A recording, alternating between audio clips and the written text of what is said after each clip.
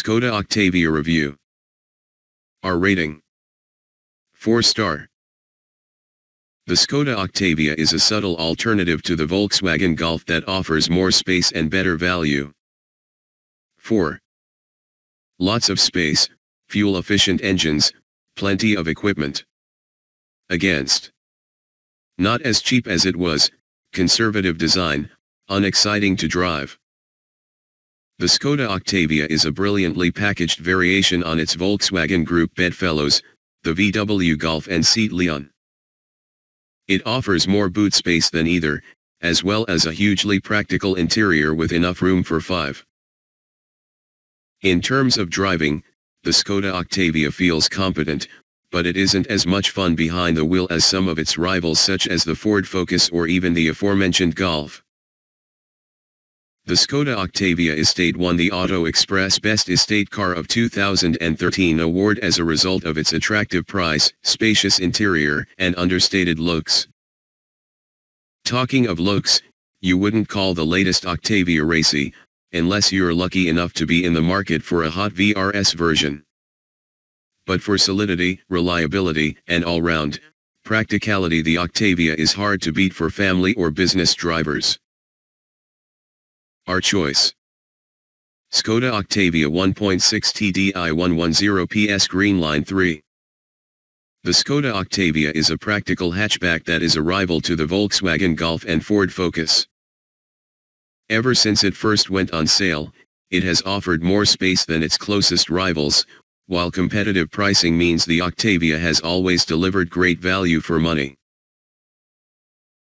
The current third-generation Octavia went on sale in 2013, and it uses the same VW Group MQB platform as the VW Golf, Seat Leon, and Audi A3. Thanks to the price structure within the VW Group, the Octavia only really rivals the Leon and lower-spec versions of the Golf. The Octavia is built in the Czech Republic, and it comes as a 5-door hatchback or a spacious estate, both of which offer more room inside than most compact hatchbacks. While earlier versions of the Octavia offered great value for money, the current car is priced higher than before, although it's still decent value when compared to some rivals, especially when you consider the space on offer, which comes close to rivaling larger cars such as the VW Passat and Ford Mondeo. There are a wide range of trims available, starting with the basic Octavia S, and moving up through SE, SE Business, and SEL, while the range is topped by the luxurious Lauren and Clement trim. If you have particular preferences in your equipment list, there are also SE Sport and SE Technology models available that are an upgrade of the basic SE model. The current Octavia doesn't offer the same value for money as Skodas of old, but the entry-level Octavia S has alloy wheels, automatic post-collision braking and DAB radio. Mid-range SE cars add more kit, while top-spec SEL and Lauren and Clement versions can rival sister company Audi for luxury, but for a lower price. In addition, there are some special models in the range. The fuel-efficient Greenline models rival VW's Blue Motion cars for low running costs, and promise economy of up to 80.7 mpg. The Octavia VRS hot hatchback is the performance flagship of the range. It has an enthusiastic following, and the first version was launched with a high-profile World Rally Championship campaign behind it, way back in 1999. The current VRS mixes GDI-like performance with the practical qualities that Octavia owners have come to know and love.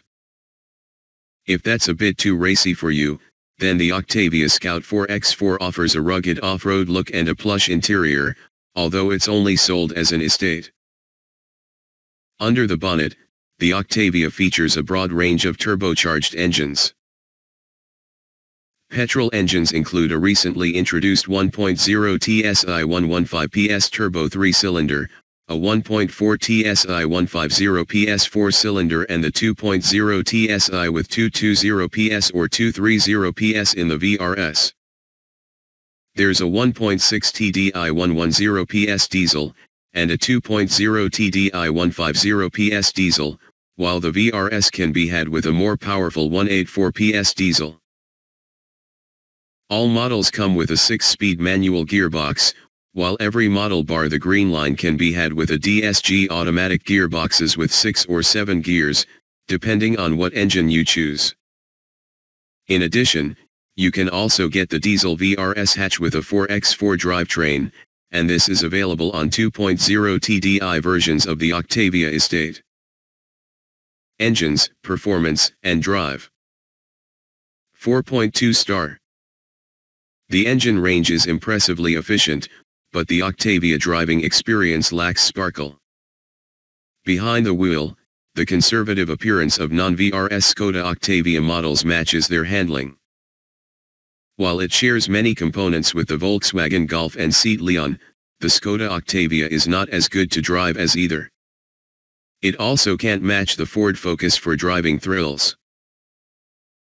The Skoda Octavia may not be quite as much fun to drive as the Volkswagen Golf, but there's very little body roll. Less sound deadening means you hear bumps in the road more than in the VW, but it's far from uncomfortable. The 4x4 estate is unique in offering a more sophisticated multi-link rear suspension, and this noticeably improves both ride and handling. The Skoda Octavia VRS gets the 2.0-liter turbocharged engine from the Volkswagen Golf GTI. It manages 0 to 62 miles per hour in just 6.8 seconds with a 154 miles per hour maximum. It handles rather well, and it will suit keen drivers who are also on the lookout for practicality and economy. Engines. The engine range on the Skoda Octavia yields plenty of choice. It's comprised of 4 diesels and 4 petrols, all of which are available with Skoda's excellent automatic DSG gearbox. The expansive lineup of diesel and petrol units ranges from the 1.0-liter 3CYL TSI petrol, the smallest engine in the range, to the turbocharged 2.0-liter petrol found in the Skoda Octavia VRS. With the exception of the engine in the VRS, none are particularly thrilling, but all blend performance, practicality, and economy very well. The petrol-powered VRS tops the performance table, and 2 versions are available. The standard VRS 220 with 217 bhp, and the 230 version with an extra 10 bhp, lowered suspension and an electronically controlled diff that distributes torque across the front axle to give better traction out of corners. It's only minutely faster in a straight line 6.7 secs from 0 to 62 miles per hour and a 155 miles per hour maximum, but it handles with a little more verve. The diesel VRS hits 0 to 62 miles per hour in 8.1 seconds, but has a welcome extra wallop of low-end grunt, which makes its performance very usable in daily driving. At the other end of the range, the 113 bhp 1.0-liter TSI is surprisingly perky, with a 0 to 62 miles per hour time of 10.0 seconds and a 125 miles per hour maximum, while the 1.4-liter TSI covers 0 to 62 miles per hour in snappy 8.1 seconds thanks to its 138 bhp. The turbocharged petrol engines in the Skoda Octavia are definitely worth considering if you're not doing many long journeys, but if you're planning on covering big miles, then go for a diesel engine. The 148 bhp provided by the 2.0 TDI engine offers 0 to 62 miles per hour in 8.4 seconds and is a great choice. The diesels may be slightly more raucous than their equivalents in the Audi A3 or Volkswagen Golf, but the economy will be worth it. Overall, it's the diesel Greenline 3 model that's our pick of the bunch. Powered by a 109 bhp 1.6 TDI engine, the third-generation Greenline model isn't the quickest, with a 10.6 second 0 to 62 miles per hour time, but it is by far the most economical, and there's precious little penalty in terms of cornering ability and refinement compared to less frugal versions. MPG, CO2 and running costs. 4.8 star. Impressive economy is one of the Octavia diesel's strengths, especially in Greenline spec. None of the engines in the Skoda Octavia range are particularly thirsty, but the 109 bhp 1.6 TDI diesel is by far the most efficient, returning 74.3 mpg and CO2 emissions of just 99 g/km on the standard 1.6 TDI model, and 88.3 mpg and 85 g/km on the Greenline model. The latter's improved figures are thanks to an extra ratio in the manual gearbox, and fuel-saving technology such as stop-start, low rolling resistance tires and brake energy regeneration. The Skoda Octavia's 2.0 TDI diesel also returns good economy figures. In manual guise it manages a claimed 68.9 mpg, and emits 106 g/km of CO2, and with the DSG gearbox it still does a respectable 62.8 mpg with 119 g/km of CO2. The sporty Skoda Octavia VRS is also available with a diesel engine, which is far from a gas guzzler. It does 61.4 mpg and emits 119 g/km of CO2. Even the petrol version of the Skoda Octavia VRS is impressive with 45.6 mpg and CO2 emissions of 142 g/km. With the DSG gearbox, the Octavia VRS has an economy figure of 44.1 mpg and emissions of 149 g/km. The 148 bhp 1.4 TSI is also quite punchy and returns good numbers.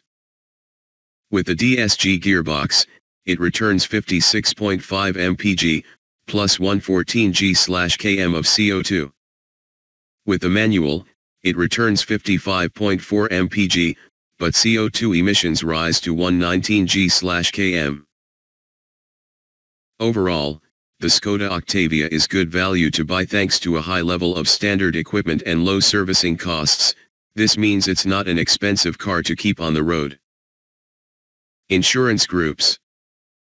Octavia VRS drivers pay a price for driving some of the fastest Skoda road cars ever built, and it comes in the shape of Group 29 insurance. Still, that's on a par with other similarly performing cars elsewhere in the VW group. Other Octavias in the lineup are more affordable to cover.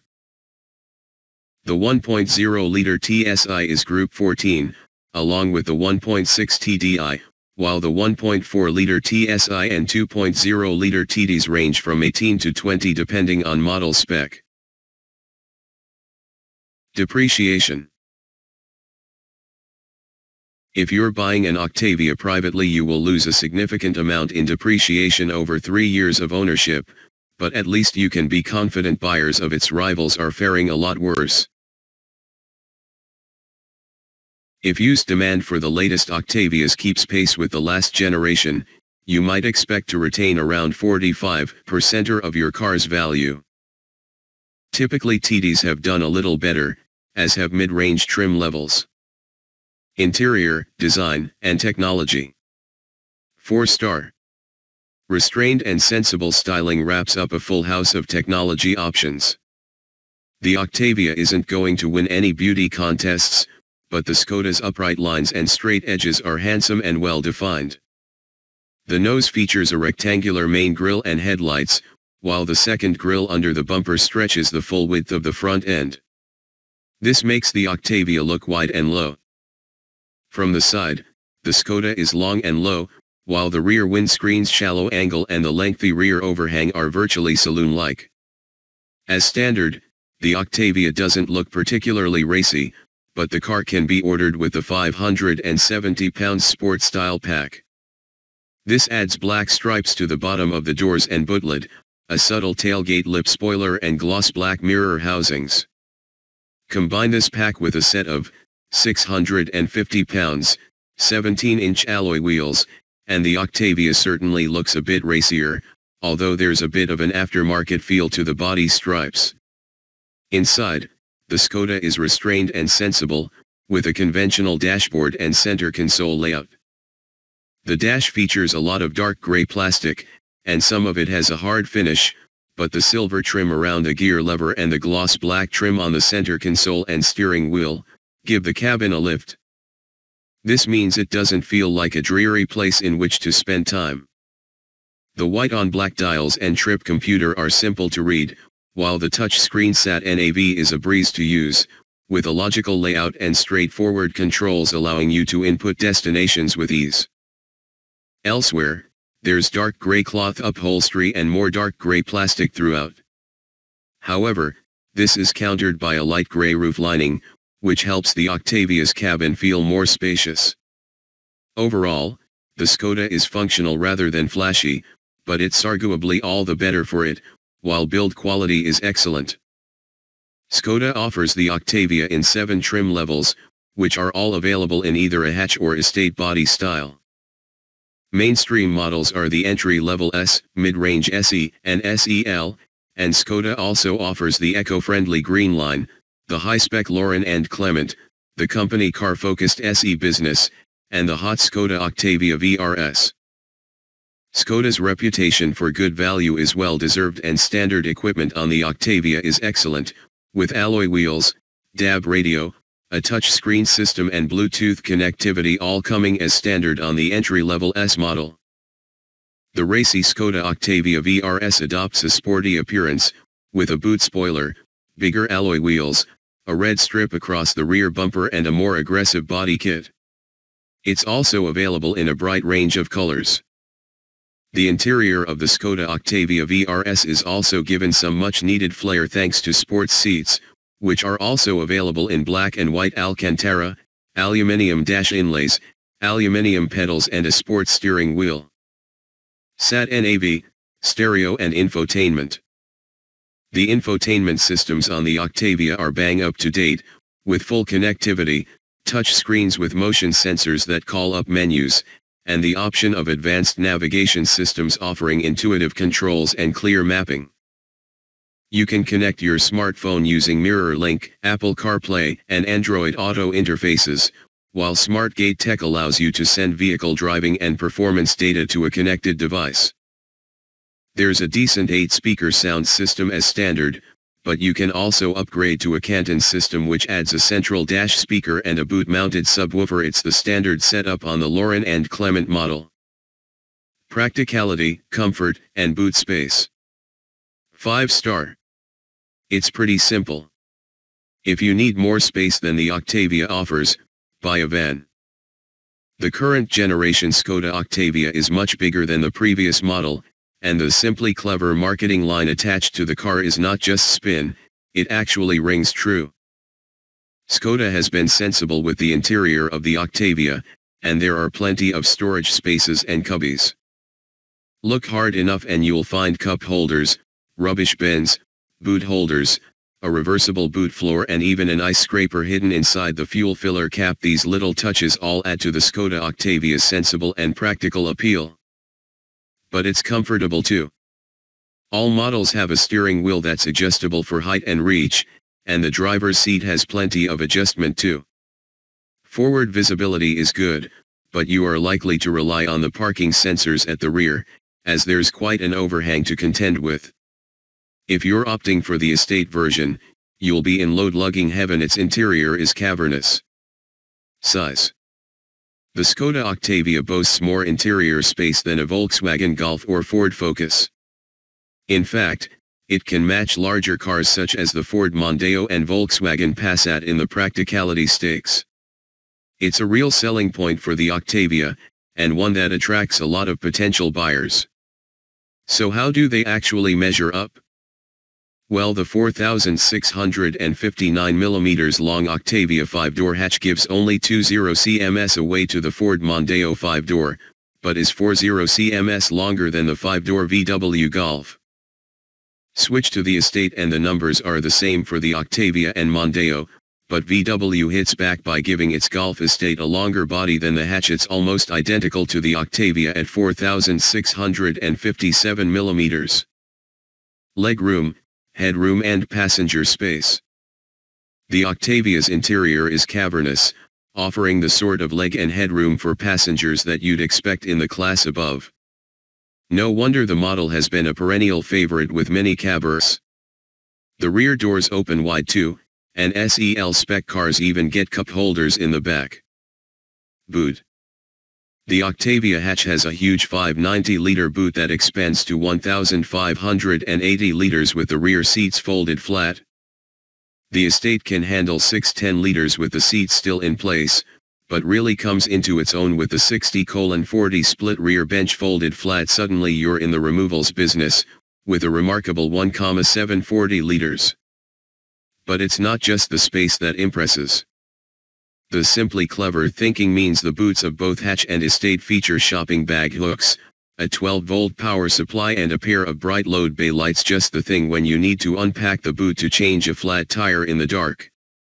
The estate also features a secure storage area under a removable deck, and there's a ski flap in the rear bench too. You can also spend extra on a powered tailgate, and the versatile Octavia will tow up to 1,600 kgs with the 2.0-liter diesel engine. Reliability and safety. 4.8 star. The Skoda Octavia has an enviable reputation for reliability, and a 5-star Euro NCAP rating. Skoda has a strong reputation not only for building reliable cars, but also for offering a first-class dealer experience. The brand placed third overall in our Driver Power 2016 satisfaction survey, while the Octavia itself came 7th and top compact hatchback in our top 200 cars rundown. Its dealers finished a disappointing 15th in our 2016 dealer poll, though. Those Volkswagen Group underpinnings pay dividends for Skoda across the board, and our sister site Carbuyer is full of owner reviews praising the Octavia's build quality and reliability. The Octavia has a 5-star Euro NCAP rating earned in 2013, and its percentage scores for adult and child protection are slightly ahead of the Honda Civic, which was tested around the same time. Standard safety kit on the Skoda includes tiredness recognition and 7 airbags, but adaptive cruise and blind spot recognition are costly options. The safety features fitted to the Skoda Octavia can also prime the seatbelt tensioners and close the windows to prepare for an accident if the car thinks the odds of an accident are looking unfavorable, although we're not sure the system will be to everyone's liking, and even the brochure suggests sporty drivers may like to desensitize the system. There are up to 9 airbags plus anti-lock brakes and anti-skid technology, and an automated parking system is available to reduce the likelihood of low-speed maneuvering bumps. Warranty. There's nothing exciting to shout about on the warranty front, but given the Octavia's reliability record that probably won't be a cause for concern. You get the standard Skoda offer of 3-year/60,000 mile cover, but breakdown cover is included for that entire period too. If you want extended cover, you can purchase a 5-year/100,000 mile package, but it costs over £500 for the 2 extra years. Servicing. Skoda offers 2 servicing regimes for the Octavia. Private buyers are likely to opt for the standard schedule of 10,000 mile/12-month service intervals. High mileage or business users might prefer a flexible plan based on the car's onboard monitoring systems, which can stretch service intervals out to 20,000 miles or 2 years. There's a fixed rate service plan available for around £475 for 3 years.